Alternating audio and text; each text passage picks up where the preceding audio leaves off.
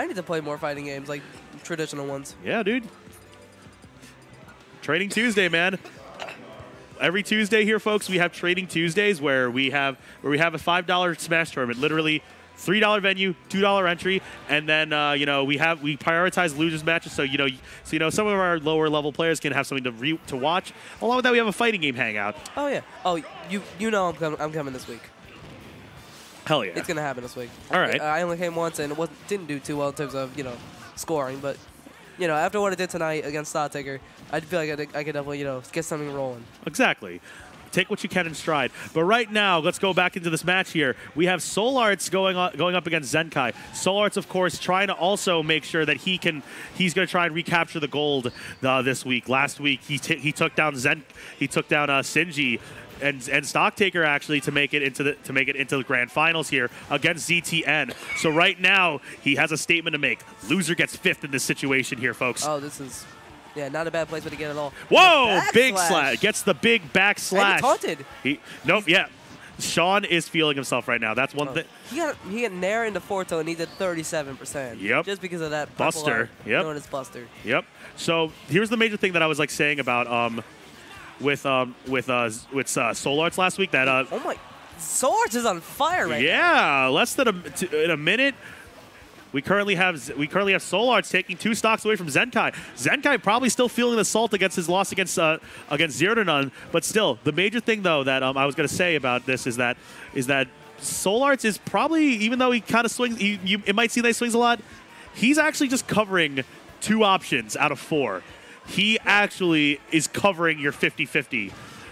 Essentially here, folks. Also, I would like to point out, Shulk, not a very common character, but yet I do think he is really strong in the metagame right now. Very strong in the metagame. A lot of top players are I think, agree with it. But oh my God, he just went for chill. Yeah, SoulArts definitely feeling himself. Oh my God, he went for a big backslash. Oh, he's just throwing moves out. But at the same time, it's like it's Shulk. Why not? It's calculated. That's the funnier part. No way. JV3 coming from SoulArts. Are you kidding me? Yikes. That's unbelievable. That's definitely. He got a good rhythm going. Jesus. And as we said earlier about Zenkai's mentality, that is definitely going to leave a giant mark. It's going to leave a giant mark there, a giant scar there on the back right now. But the major thing that he needs to see is. The major thing that Zenkai got to do is just take a breather right now, just relax. Take a sip of water. Take a sip of water. You got 30 seconds in between each match, people. Yeah, at least. 30 seconds. I said seconds, right? Yeah, you said seconds. Okay, good. I thought I said minutes there for a hot minute. Definitely did not say minutes. Okay, cool. Nowhere near it. You're okay. Got it. All righty here, folks. But yeah. Again, Zenkai going for the Smashville counter pick here. Yeah, this is definitely his comfort stage. One he feels most comfortable in. Yeah, but how do you, if you go on a comfort stage, how do you play against somebody who's fighting comfortably like SoulArts right now? With SoulArts is definitely feeling himself. He's got momentum rolling. Smash Art just ran out at the last second. He headed out at the worst time for SoulArts. Yeah, the Smash Gods are not in his favor. Not in his favor. No. But no. Yeah, Sheila are going to help him out a lot there and not, get punished too hard. Oh, yeah. Well, here we go, though, here, folks. This is a 2 out of 3 set here, folks. So, loser does go home here. And now Zenkai managed. This is looking a lot less, dominant on the side of us, of SoulArts. So Zenkai actually has to. So Zenkai trying to get something started here, trying to bring it back. And, whoa. God. He went for the sauce. He went for the sauce and not going for back throw there. I don't know if that was going to kill, but I do like the up throw ability. And Jump Arc trying to get something started here. Yeah.